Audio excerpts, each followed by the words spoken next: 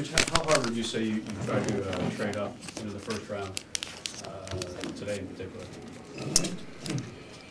We were active. To get into the first round, it's not that easy to do without, pledging substantial assets. So to some degree, it was a challenge to look for something that would be fair to do. But for the last week or two, we think we covered and canvassed the league and got a feel for what the opportunities there were for us to move into the first round. And not only that, look to improve the team via a trade. You're not just limited to doing the draft right now. You can continue to look at opportunities via trade too, and that's going to continue till July 1st. And then post July 1st, you could start talking again, but there's a moratorium period. So, this is really the beginning phase of when teams look to improve their team. Phase one, so to speak. Could you have made a deal today? Absolutely. It might not have been a good deal, but we could have made it. We could have made a deal every day for the last 3 weeks. Any of them revolve around Pau Gasol? I wouldn't share, with you, who we spoke about.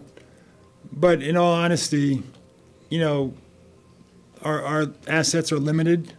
Our team. We have a bunch of free agents, and we have one player who's pretty good who has a no trade clause. So he wasn't, available. So that just leaves a limited number of options, to, look at, and try to figure out if there's a way to improve your team. And that's, the part of the business that's probably uncomfortable for our players. But I think they've gotten used to it by now.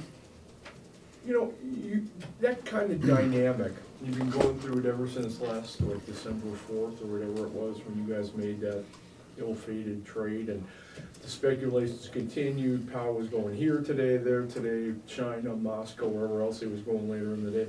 I mean, how do you deal with that, and how do you keep a player from losing his mind, wondering where he's going to be? Do you even deal with it? Well, it's a different environment today. Another team calls me about a player on our team, and they're just, I don't have to call a team and say, would you do this? The teams can call me and say, Mitch, would you consider this? I have to answer the question. Let me think about it, or no. And in this day and age, with, all the media opportunities, within sometimes hours, the fact that two teams discussed a player is reported. And it never really used to be that way. It's a credit to the investigative reporting, that you guys to some degree are involved in, and just the world we live in. That's not going to change. So I think our players understand that, and that's a part of what you get paid as a professional to endure. Mitch, with such a limited budget for free agents, is a trade still the main way to shake up this team? I think you referred to maybe hitting a home run in your closing remarks after the season ended. Is that still the mindset? Can you remind me what I said? I think it was something like, we'll try to hit a home run or something to that effect. Well, we always try to hit a home run. Right. I probably did say that. And, even though free agency is 48 hours away, that's with a limited budget there. I mean, we'll try to hit a home run. But a lot of the things we spoke about in the last 10 minutes, like I said, the beginning, leading to the draft and the draft itself is the beginning of the off season. And, you can continue to pursue and examine trade opportunities for the next 2 days.